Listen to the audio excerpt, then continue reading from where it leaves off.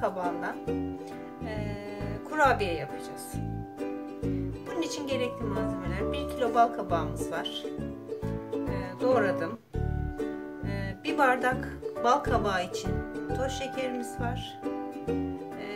Bunlar da hamuru için yarım bardak sıvı yağ, yarım bardak toz şeker, 1 bardak süt, 50 gram tereyağı, 2 yumurta ve maya. Bir de aldığı kadar un.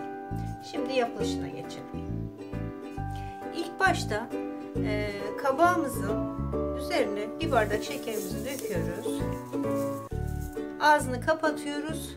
Sulanana kadar 4-5 saat bekletiyoruz.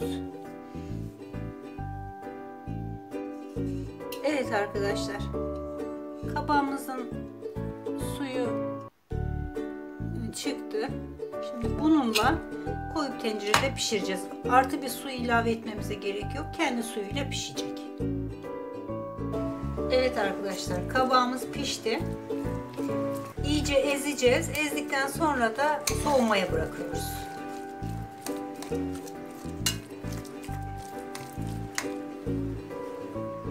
Ilık sütümüzü ve şekerimizi koyuyoruz. Bir paket mayamızı ilave ettik.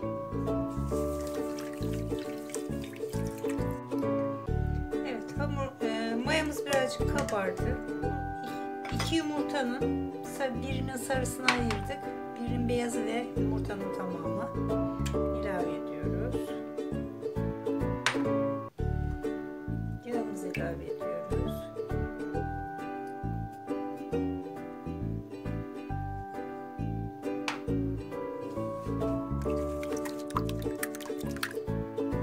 Bunun içerisine kabağımızın yarısını aldım.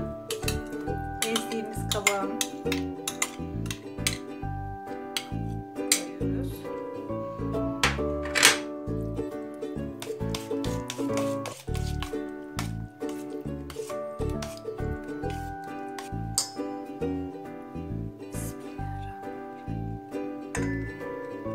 Burada 2 bardak un var.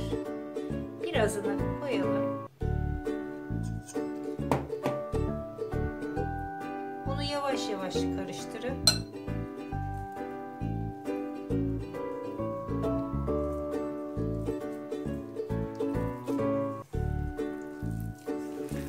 hamurumuz bu aşamaya geldikten sonra tereyağımızı ilave ediyoruz.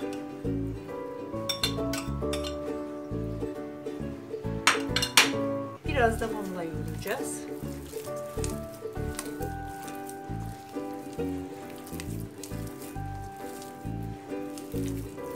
Yumuşak bir hamur oluşacak.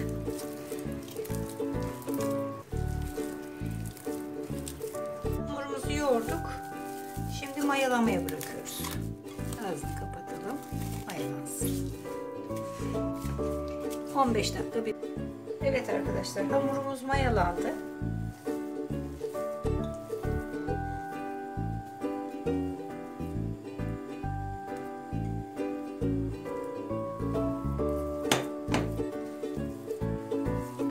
Havasını alana kadar güzelce bir karıştırıyoruz.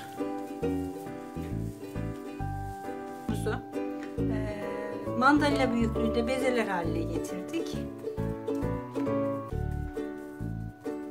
Biraz un serpip altına açıyoruz. Bal kabağından kalan kısmı içerisine küçük çay kaşığıyla azıcık koyuyoruz. Kapatıyoruz.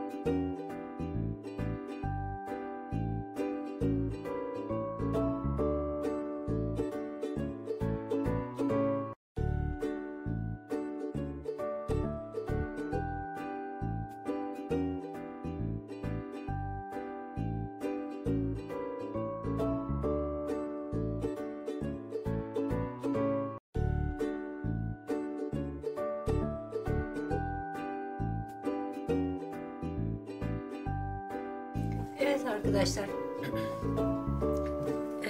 balkabaklı kurabiyelerimiz pişti. Çok güzel oldu. Denemenizi isterim. Denedikten sonra yorumlarınızı yaparsanız sevinirim. Bir dahaki tarifte görüşmek üzere. Hoşça kalın.